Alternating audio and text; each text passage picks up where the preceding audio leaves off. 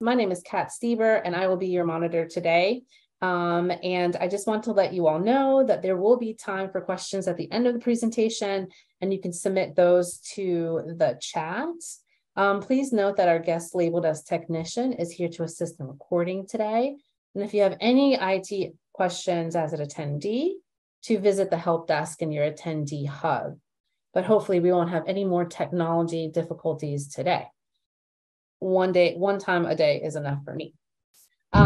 Here we have Carol Valandia Pardo, and she is a licensed medical social worker, which is part of my passion because I'm a social worker myself. She graduated from the University of Maryland as a graduate professor, language access advocate, and award-winning curriculum developer and founder and CEO of Equal Access Language Services. She developed the interprofessional curriculum, Effective Inclusion Through Language Access, which will be taught to 3 different schools at the University of Maryland in spring 2024. That is very exciting. And she and her company, her lovely gang of interpreters, are providing the interpretation for our PI Conference 2023. As a social worker, interpreter, and academic and entrepreneur, Carol's mission is to expand the concepts of cultural competence and diversity, equity, and inclusion by adding language access as a key component. She hopes to promote a cultural shift that will result in the effective inclusion and equal access of 29 million multilingual people to public and private services, and the betterment of their healthcare, justice, education, and outcomes. Of course, she enjoys traveling, movies, and dancing flamenco, and she's in Granada, Spain at the moment, so she's going to get to see some of the best flamenco and eat some of the best food in the world. So thank you for joining us, Carol. And you know that as a child of Spanish immigrants, this is a session is very close to my heart. So I'll let you begin. Thank you, Kat, and thank you everybody who's joining us. I am delighted to be here, and I also want to say kudos to the Immune Deficiency Foundation for going beyond, above and beyond with their language access planning, because as Kat said, they are not only offering interpretation, they also have translated numbers of documents, and they are inviting me today to talk about language access and breaking down the language barriers. So as Kat mentioned, I am here in Spain. I am in fact in a cave. As you can see, perhaps from my background, this is a cave in the mountains where the gypsies live on, many of them still do. And, you know, it has all the amenities of a regular housing, but it's actually in the mountain. And I am the founder and CEO of Equal Access Language Services. And my vision is to prevent language-based discrimination or linguicism. And please drop in the chat if you have ever heard of language-based discrimination. Just a yes or no would be sufficient. Also, my mission is, or the mission of my company, I should say, is to help businesses and organizations become inclusive through language access. That is my purpose in life. I believe that diversity, equity, and inclusion can only be achieved if we all have equal access. So let's start defining what is language access. Please participate in the chat as much as you can. Joan, thank you for dropping that yes with regards to language-based discrimination. Now I ask a different question. Have you heard about the topic or the concept of language access? I would like to know. Also, a yes or no would be sufficient. Now, what is language access? Language access, Joan, thank you for responding. Language access basically means that we need to treat people the same whether they speak English or not, and offer access to services regardless of their language. And it's part of a bigger concept called language justice, which is a framework based on the notion of respecting every individual's fundamental language rights. And what are language rights? it's a human, are the human and civil rights concerning an individual and collective right to choose the language for communication. So a very important part whenever we have to go to a doctor, and perhaps many practitioners here today, is effective communication. For limited English proficient individuals, so that they have an equal opportunity to participate in and enjoy the benefits of a service, program, or activity of a public entity. So how many times we have encountered a situation where a person does not speak English? Now, if you don't mind telling me in the chat again, if you have ever had or encountered a patient, if that is your if you see patients that don't speak English and you have to overcome the barrier somehow. Is that an experience you've had? Please comment on the chat. And now another concept I want to put out there, and I will develop it as the presentation evolves, is the concept of disability, because language access is not only focused on people that don't speak English. It's also relates to people that are deaf and hard of hearing and also require language access. But let me just define disability. It says a disability is any condition that makes it more difficult for a person to do certain activities or interact with the world around them. These conditions or impairments may be cognitive, developmental, intellectual, mental, physical, sensory, or a combination of multiple factors. Impairments causing disability might be present from birth or occur during a person's lifetime. So when a person immigrates to a country where they don't speak the language, they have an impairment because they don't speak the language, right? So I am of the belief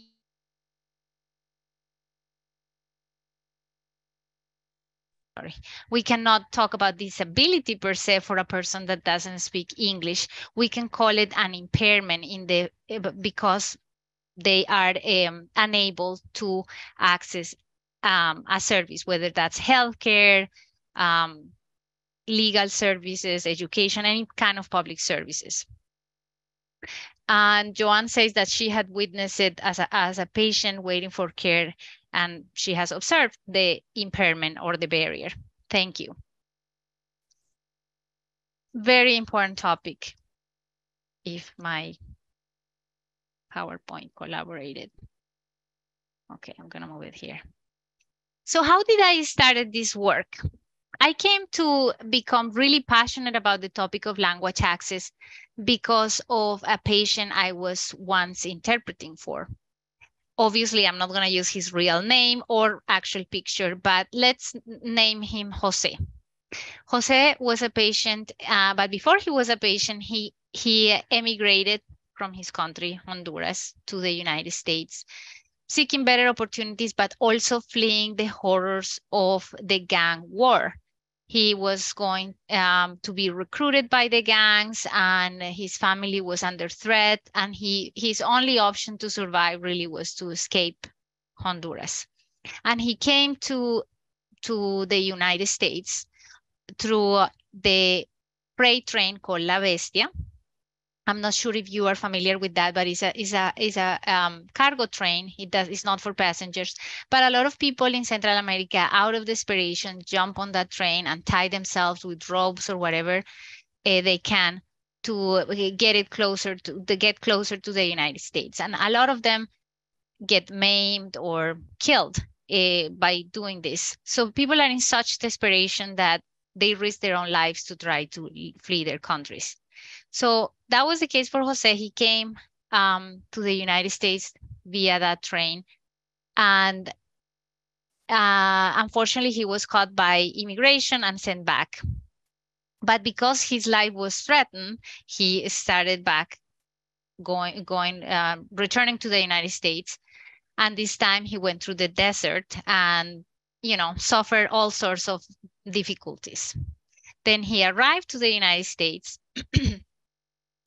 And, you know, he became a member of our society, basically, but he experienced additional difficulties that had to do with poverty and also language barriers. So at some point, Jose got really sick and he had to go to the doctor.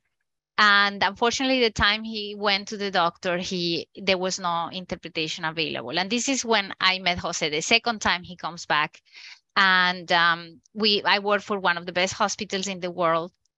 And he tells me that this was the second time he had to go because last time they didn't have an interpreter, that he had missed a day of work, and that at that they had postponed his appointment for 2 months. So by the time I interpret for Jose, he was obviously sicker, in worse shape.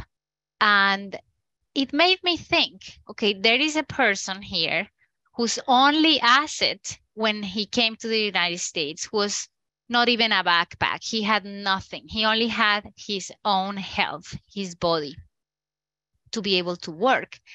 And our society, we didn't make it right by him because we made him wait 2 more months. We didn't offer language access and he got sicker. So it really shook me, his story, and made me think of the importance of our health, first of all. And I think you all will agree with me that it is definitely our most important asset. It's not our car, it's not our house, it's our health. And language access is a way to really improve the outcomes for the limited English proficiency population. And I want to remind people the importance of words and language. And I have to thank you, Kat, for playing along today about, we talk in English and Spanish to sort of have some material, and we're going to talk about this at the end, that was bilingual. So why do I say words can kill? I'm going to tell you briefly another story of another patient that was nearly killed by a few words. And remember that our health is our most important asset. So the many times, especially in Spanish and English, we have a lot of false cognates, words that look very similar, but they don't mean the same. So Willie Ramirez was an athlete who had one day an extreme headache. He didn't feel really well. He went to the hospital. He was Hispanic. And when he reached the hospital, there was no interpreter. They just used a family member to interpret for him. And Willie said, "Creo que estoy intoxicado," right? And the interpretation or the transfer was, "I believe I'm intoxicated." And the doctor proceeded to treat Willie as if he had either an overdose or not an overdose, sorry, but like he had consumed some kind of drugs or alcohol. Well, alcohol is a drug. And sort of put him in an observation room and left him there for a while. It was later discovered that Willie was suffering from an aneurysm and that time was of the essence for Willie. Unfortunately, because the misuse or mistranslation of this word, Willie was rendered quadriplegic. Obviously, his family sued the hospital, and the settlement reached $72 million. So just for the use of one word. It's a very, very famous case, and I encourage you to read about it if you are interested. And this is just one example of all the bad things that can happen with a misinterpretation, especially in healthcare. And this is precisely the topic of today, is healthcare. But our communication is the most important diagnostic tool. And when we think about how health plays in the big in our society, in our economy, it really represents 1/5 of the total US economy, just healthcare. But 20% to 47% is wasteful spending. That means that a lot of that money goes into fixing problems. And 50% of this wasteful spending, or 50% of the total cost of healthcare is generated by 5% of the patients. That they are called frequent flyers, and they are usually low-income uninsured minority patients. So if you read this study where I took this from, one of the aspects of wasteful spending is patient safety, and miscommunication plays a big role in patient safety. So it stands to reason that these communications caused by lack of language access are costing a tremendous amount of money to hospitals. So it's something to think about. Language access is more than simply an action to be nice to a patient, or it actually has a severe economic impact. So let's talk a little bit about language diversity in the US and the LEP population, because part of the reasons why I'm doing the work I do is because I really want us to have a shift in our culture, in our understanding of what language access is. So I want to take you through history and talk about language diversity, specifically in the US, and provoke you with a question or with a statement. And I definitely want you to put in the chat what do you think about this statement, and I will wait for a little bit. In America, we speak English. I want your opinions. There is no wrong answer. Please use the chat to tell me what does that phrase provokes in you, if you will.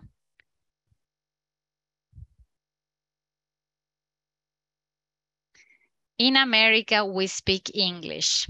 Anybody would like to venture any comment on this?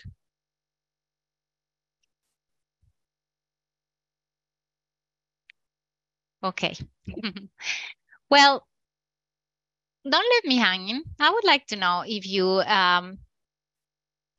feel it resonates or maybe it doesn't resonate. And again, there is no wrong answer. We're going to precisely talk about this. Yeah, other languages are spoken. Narrow-minded, yeah.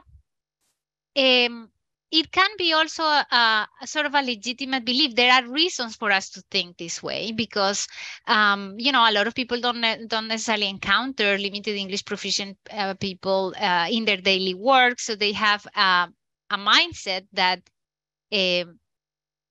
basically tells them, well, everywhere around me, English is spoken. So yeah, in America, we speak English. So there is also a legitimate view. But I wanna talk a little bit about the history of not only this statement, but also about our language diversity. There are about 430 languages spoken or signed in the United States, and 177 are indigenous to the area. Unfortunately, there are already 52 languages that are spoken, but this is the map of languages in the US.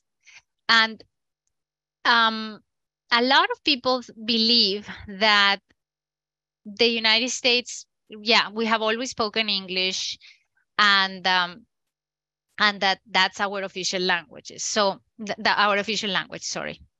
And it turns out that our founding fathers were such visionaries that they did not declare English an official language. In fact, in the United States, there is no official language because one of their thoughts were like, well, we are a multilingual country. If we name one language over another, we're going to have a lot of conflict. Yet in practice, that's what ended up happening. People thinking that English is actually the official language of the United States. And when we go back in history, at the time of independence, in other words, when we became the United States, 1/4 of the population spoke no English. So they were limited English proficient, and 2/5 of that 25% spoke German. Then in 1803, the Louisiana Purchase increased the number of limited English proficient population to 1/3 of the population because, as you can see, all of these states were part of the Louisiana Purchase where they spoke French. Then in 1819, Adams on his treaty with Spain that annexed Florida gave us language, they gave us the Spanish language. And then in 1848, with the Guadalupe Hidalgo Treaty, added a big portion of Mexico to the United States that also spoke Spanish and other indigenous languages. And then in the 1840s and 50s, Celts and Germans immigrated. In the 70s, Scandinavians immigrated. 1880 to 1910, Italians, Jews, and Slavs immigrated also to the United States. So we have always been a multilingual country. But the great paradox is that while the United States historically has been characterized by great linguistic diversity propelled by immigration, it has also been a zone of language extinction in which immigrant tongues die out to be replaced by monolingual English. So that's something for us to think about, how we have a perception about our country with regards to language that is based in a skewed perception of our diversity. So the truth is that we have never been English only. And the fact that we have had different, a specific history has brought about this linguistic diversity. So it helps us with that. It helps us chew that statement of in America we speak English in a different way. We can at least debunk a little bit our perception that that is a true statement. Now, not only we have a rich history of language diversity in the United States, we also have laws and regulations that would help your practice become more inclusive. In fact, Title VI of the Civil Rights Act of 1964 said that no person in the United States shall, on the grounds of race, color, of national origin, be excluded from participating in, be denied the benefits of, or be subjected to discrimination under any program or activity receiving federal financial assistance. And here we mean national origins equates language. So if you run a program, if you have even $1 by the federal government, you cannot discriminate a person because they don't speak English, and you have to have meaningful access to them, which is a separate, the law that talks about that is actually an executive order on how to implement Title VI is Executive Order 13166 that President Clinton signed in 2000. And it says improving access to services for persons with limited English proficiency. So this executive order tells programs that are run by the federal, not run by the federal government, I'm sorry, but that receive federal funding through grants, directly or indirectly. It provides a guide on how to provide language access services. So many of us that operate on a regular basis in the United States don't even know about these laws, or, for example, use children to interpret, which is not part of what adequate access is. Or, I don't know, use not only family members, children, but an app or whatever. And forget that people with limited English proficiency is a protected population, basically. So unfortunately, because we are so blindsided to this problem, the limited English proficient population suffers at a rate of 4% severe temporary harm when compared to English proficient people. So the disparities for limited English proficient persons are tremendous. And if you attended the conference this morning by Dr. Rochester, she mentioned briefly about language disparities and healthcare equity. And this is what we see today. They experience worse outcomes than the English-speaking population. And this is taken from the Agency for Healthcare Research and Quality. So how do these disparities affect LEP patients? They usually face longer hospital stays, greater difficulty understanding discharge instructions because they are not given in Spanish or other languages, They are often readmitted for certain chronic conditions. And there was another study done to see what would happen with limited English proficient patients if we use ad hoc interpreters, meaning just bilingual people, versus using professional interpreters versus using no interpreters. So they had 57 encounters in the study, 20 with professional interpreters, 27 with ad hoc interpreters, meaning bilingual people with no training, 10 with no interpreters.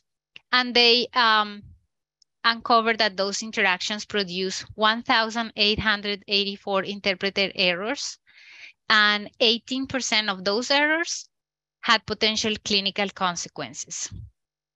And so obviously using bilingual people that are not trained caused the greatest percentage of errors. No interpreters was actually slightly better than using a bilingual person, but not by much.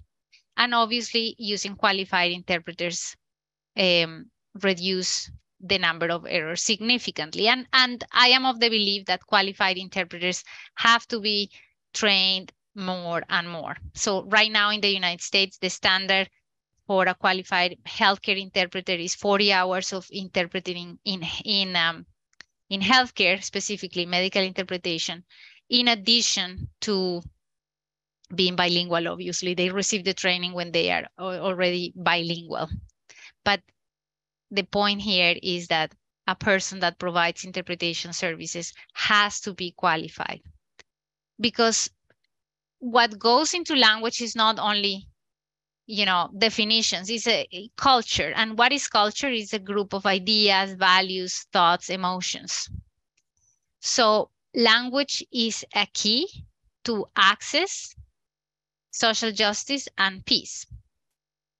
So when we talk about cultural competence, and I am sure you are all very familiar with the term cultural competence and diversity, equity, and inclusion, there is one piece that is often missing. And trust me, I have done myself courses in diversity, equity, and inclusion, and understand or have delved in the topic of cultural competence, and realize that language is always mentioned as part of the intersectionality of an individual, but language access as a tool is really not included.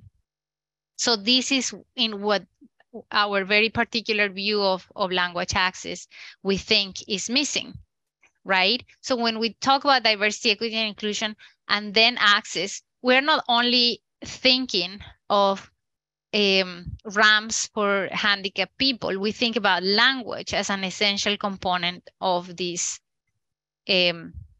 concept, diversity, equity, and inclusion. Because when we talk about diversity, equity, and inclusion, it tends to be very focused on what happens internal to an organization, but we forget the people that we serve. And in the United States, we have 25.9 million people that don't speak English. So we are living in our diversity, equity, and inclusion plan, we're living nearly 9% of the population in our planning on diversity, equity, and inclusion. That is the size of North Korea. It's a huge amount of people that we are leaving out of our diversity, equity, and inclusion planning. So what inclusion are we talking about when we're leaving such a big population out of our planning? So I constantly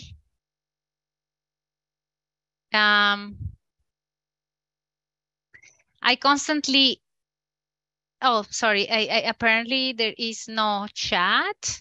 Yeah, I actually only see very bits of chatting. I'm not sure if people are chatting, but I'm not sure what happens with the chat.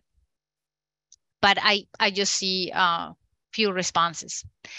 Sorry.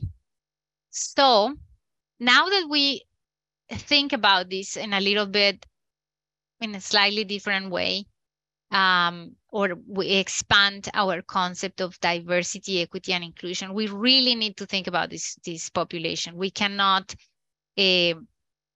just relegate the use of the concept to only race and gender.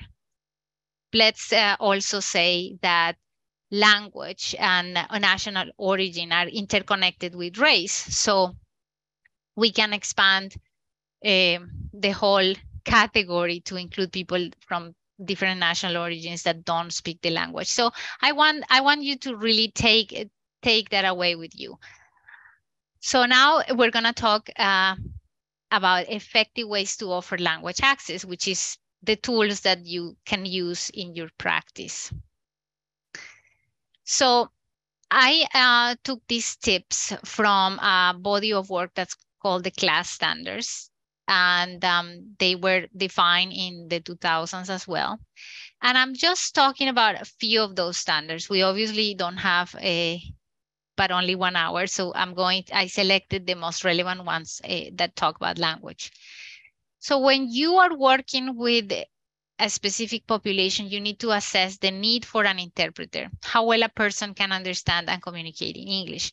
So if the person requests an interpreter, that's a reason to offer an interpreter.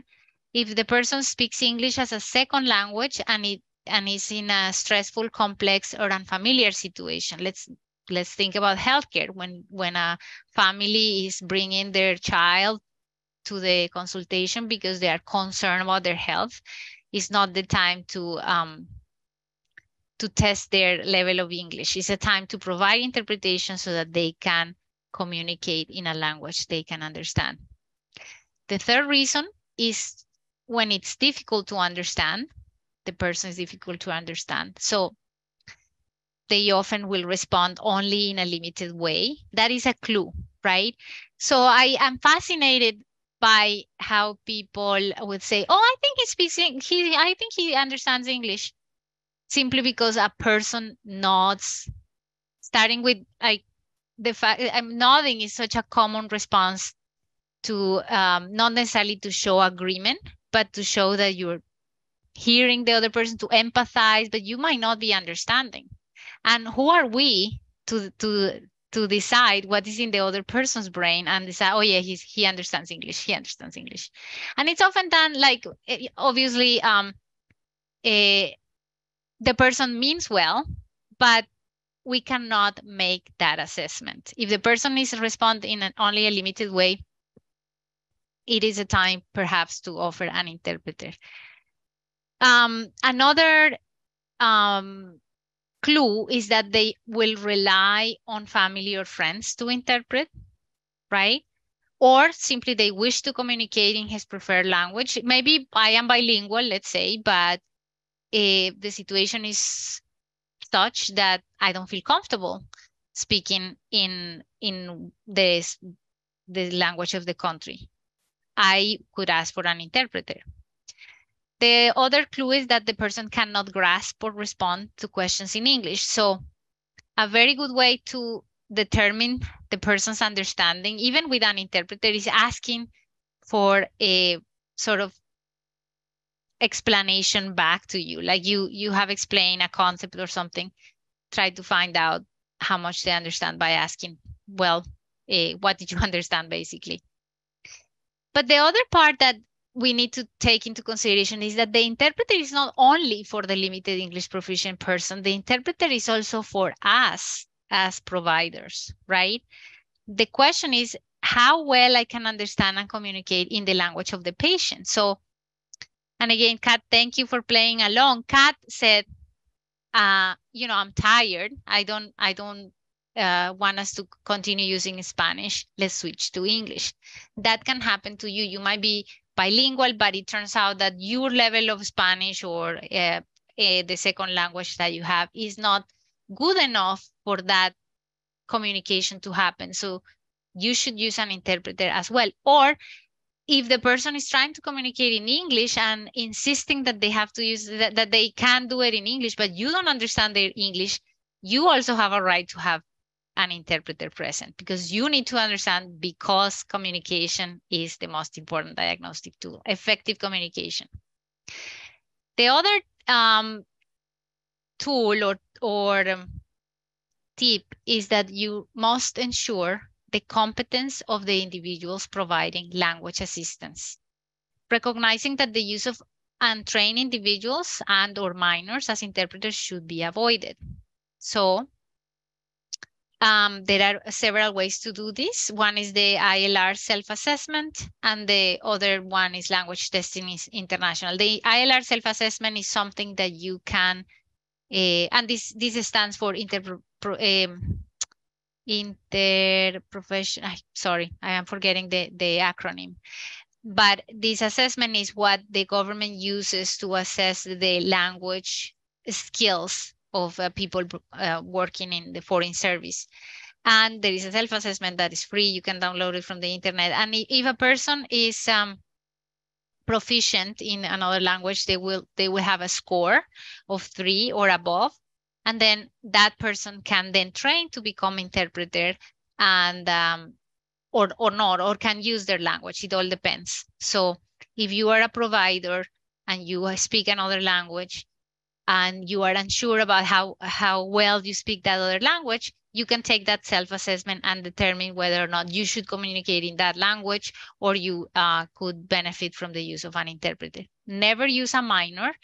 The reasons are plenty, but just think about a minor explaining a very complex genetic disorder where sometimes not even professional interpreters will know the vocabulary unless they have prepared. For example, all the interpreters that are here today have taken hours of preparation to be able to interpret, because they need these glossaries ahead of time. So imagine when you put a child to do an interpretation of, I don't know, a particular disease, causing possibly a trauma.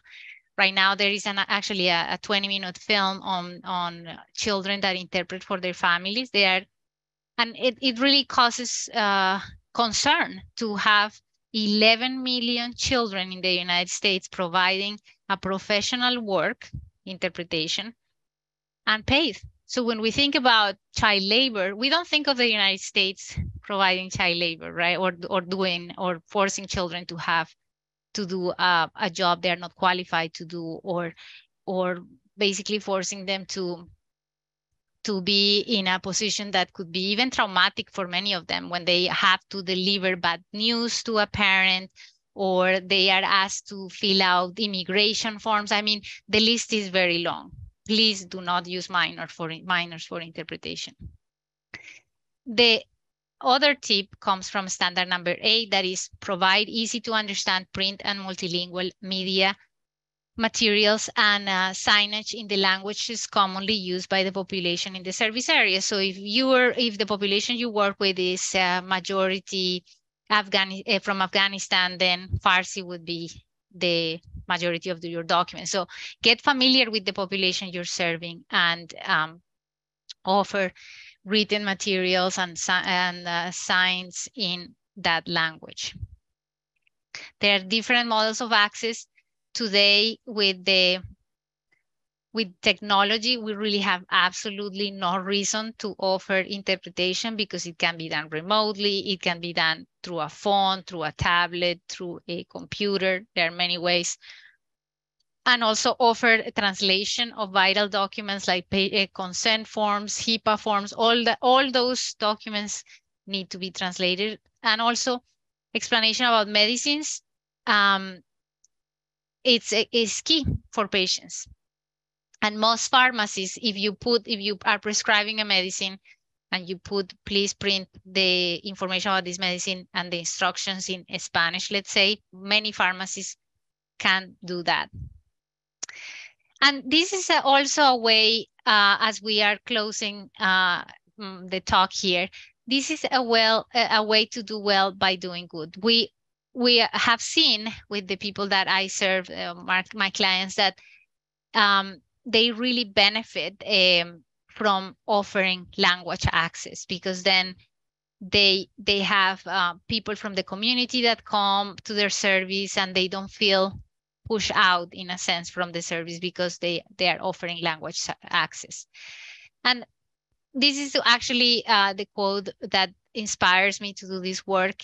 Justice Ruth Bader Ginsburg said, If you want to be a true professional, you will do something outside yourself, something to repair tears in your community, something to make life a little better for people less fortunate than you. That's what I think a meaningful life is, living not for oneself, but for one's community. And I want to raise awareness about this particular community that unfortunately is not a community per se. There is no like gathering of LEP persons, or there is not an identity associated with being limited English proficient. And like, for example, there is an identity about being Hispanic or African American or Colombian, whatever. But being limited English is not an identity. So I want to call your attention to a community that's kind of like formless, right?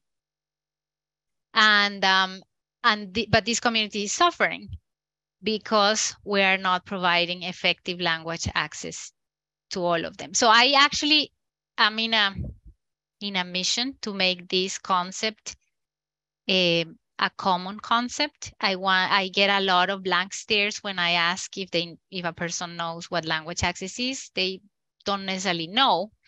And that's fine. I want to teach about this. So I want to make language access a buzzword, if you will, a concept that becomes so common and so pervasive in people's practices, in schools, everywhere, that everybody will know what to do and how to act.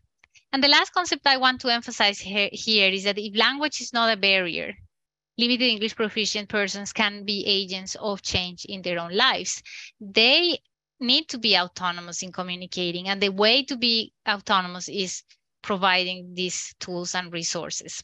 I actually love the phrase that the presenter today offer about by Maya Angelou, and about if you know better, then do better. I love that. But I'm going to leave you also with another one by another poet, wonderful poet, Amanda Gorman. She said, "We've learned that what quiet isn't always peace, and the norms and notions of what just isn't always justice." And I apologize to my interpreter because this is not exactly translatable in Spanish. But I want you to think that language access and language barriers, we are so used to the fact that they are, right? And we need to change that to think that it isn't just not to provide language access. And I want to leave you with resources. If you go to this QR code, you're going to find all the laws that I mentioned today. They are all the definitions also, what are language rights, human rights, effective communication. Here on the left, what are the laws associated with language access, how to offer language access effectively, and also how to recruit professionals to bridge the language gap. So this one tool will help you a lot in your practice. And finally, I just want to mention that I created a podcast just on language access. It's called Language Access Matters. And if you want to hear more about what language access is, how the law works around language access, please listen to the podcast. We just released our first episode. It has been released in Spanish. It has subtitles and also in English. So this is also a tool, and please support us by listening. And now, if you have any questions, I welcome all of them. Before we do questions, I am going to talk about the resources that we have here at IDF to help our Spanish speakers, and not just our Spanish speakers. I'm very proud of IDF and our initiatives to give those non-English speakers access to our resources. I'm going to start off first with talking about what we do have in Spanish, because we do have lots of our publications translated into Spanish. We have our IDF Patient Family Handbook. We have a zebra tail. I believe I'm sharing my screen, but probably not. No, you're not. Okay, here we go. There we are. I think I am sharing it now. So we do have our IVF patient and family handbook, our zebra tale, El Cuento de una Cebra. We have our immune system. We have we are working on trying to gather up a support group for Spanish speakers. So if we have any Spanish speakers out there that are interested in un grupo de apoyo en español, a support group in Spanish, a Get Connected group, please reach out to myself or to Free to get that going again. We have lots of educational videos and inspirational stories discussing everyday life with PI. And I am most proud to say that these are some additional links to find the resources in Spanish. But I'm most proud that our resources for SCID not only come in Spanish, but come in a variety of languages.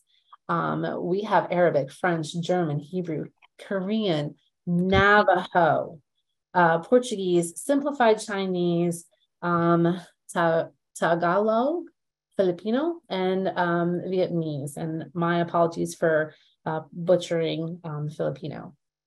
But I'm most proud of IDF for being so equitable in our access to those who do not speak Spanish. This is a very close to home topic for me because I was one of those kids that was translating for their parents. And this was at a time when I didn't even really have a good grasp of English. I mean, think about a 6-year-old English speaker, a native English speaker.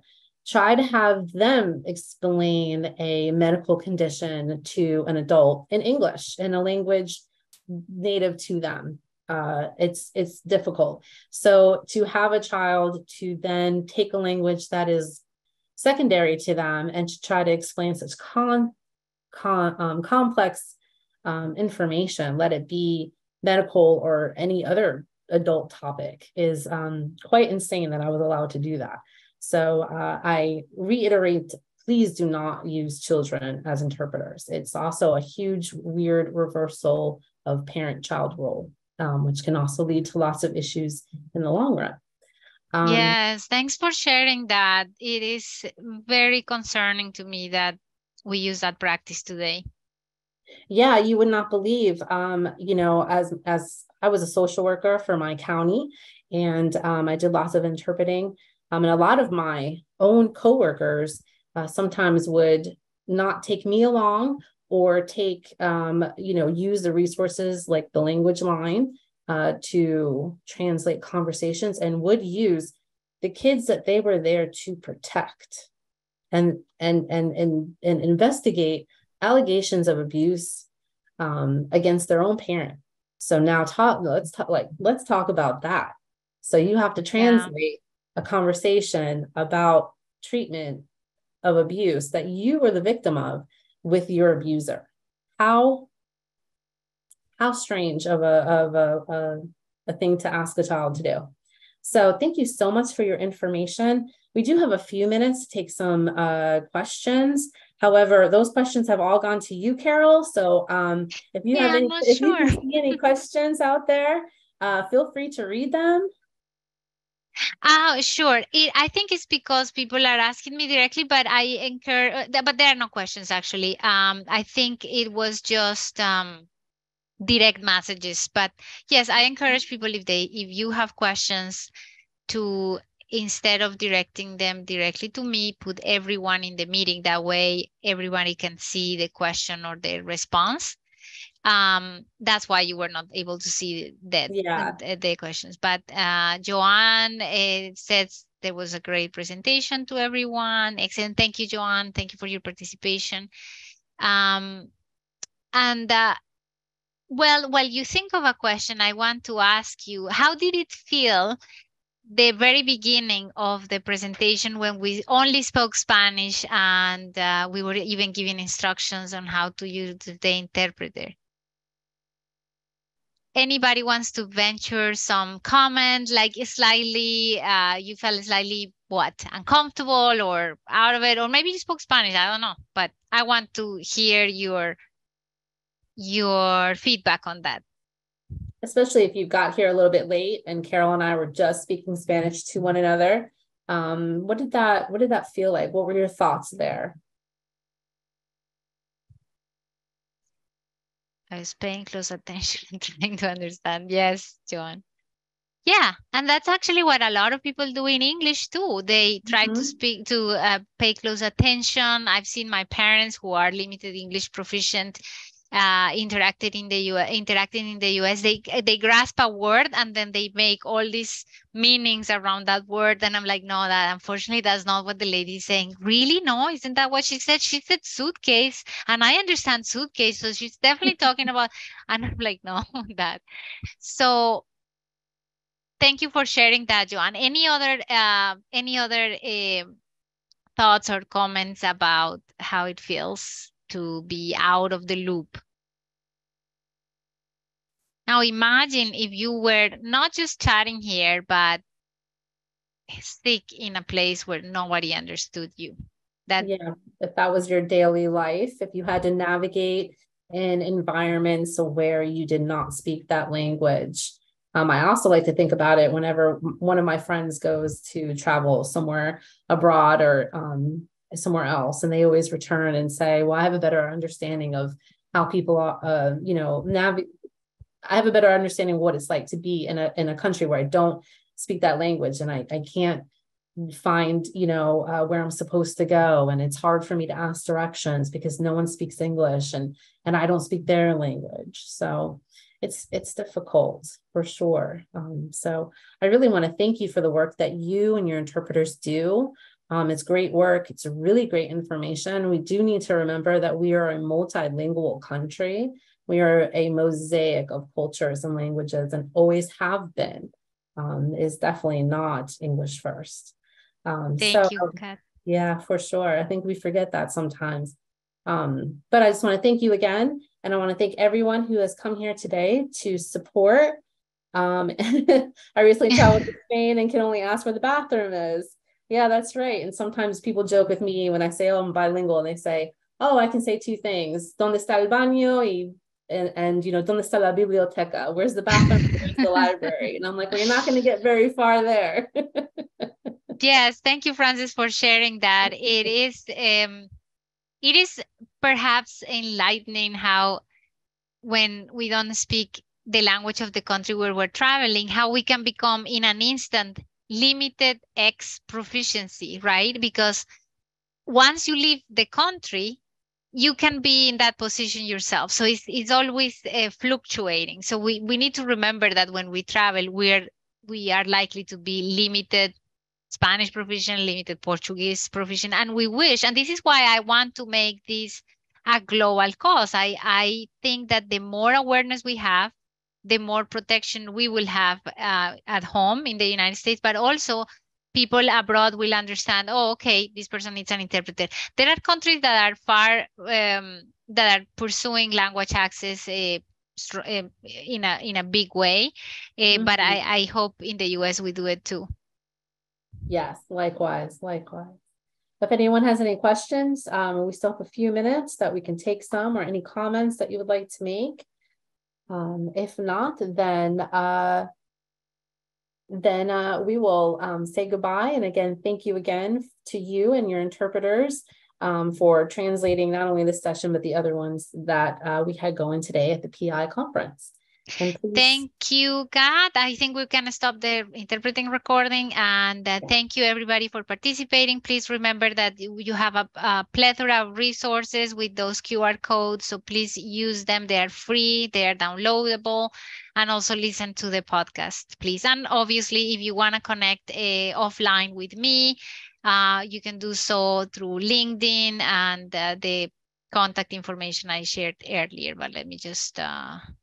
yeah, I put it on the presentation. So please do that. I look forward to hearing from all of you. Thank you. And thank you to all. And please continue to join us for our sessions throughout today, the rest of today and tomorrow for our PI conference.